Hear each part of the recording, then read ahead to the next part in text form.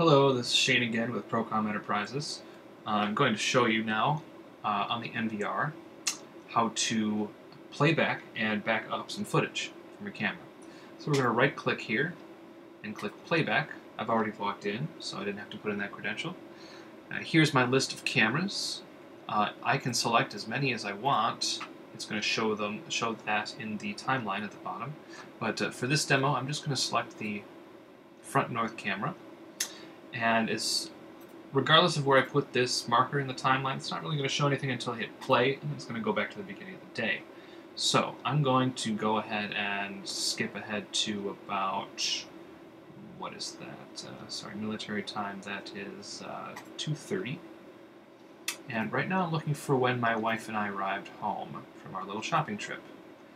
It's going to be right about in there, but as you can see, since 1 hour is about a centimeter of change, it's really easier if we can zoom in on that area and find our event that way. So I'm going to click the zoom in button a couple times, and now it's a lot easier to track through and see what I'm looking for.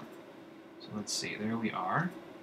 I'm going to look for the time that we're pulling in, and what I'm going to do to mark this clip is hit the start clipping button. So that's kind of like an in point of where you're recording the camera that you want to see. Now I'm going to skip ahead here a little bit. When we pull in, we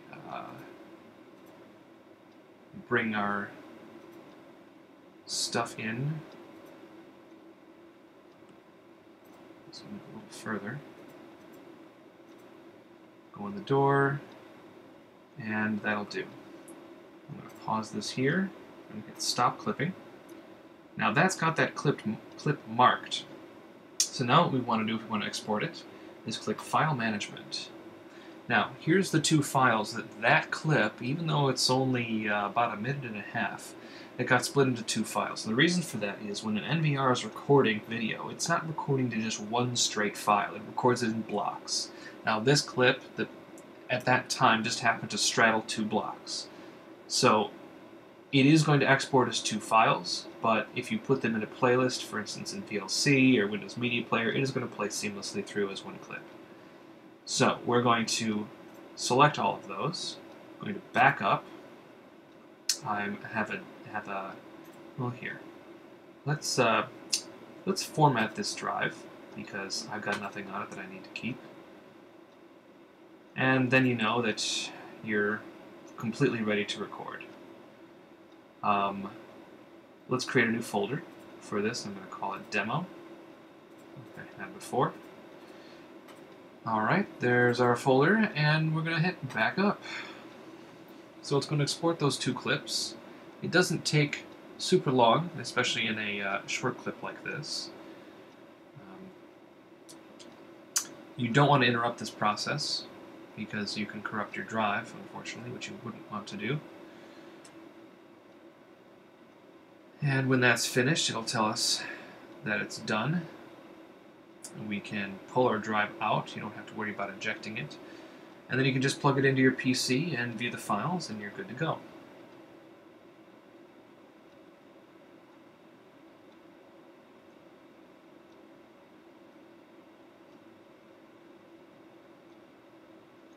At this point, it takes a couple extra seconds as it finishes writing the file.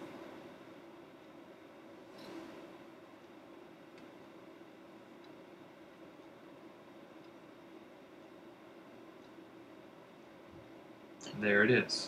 Okay. Now we can either click back or we can right-click a couple times. Get back to our live view.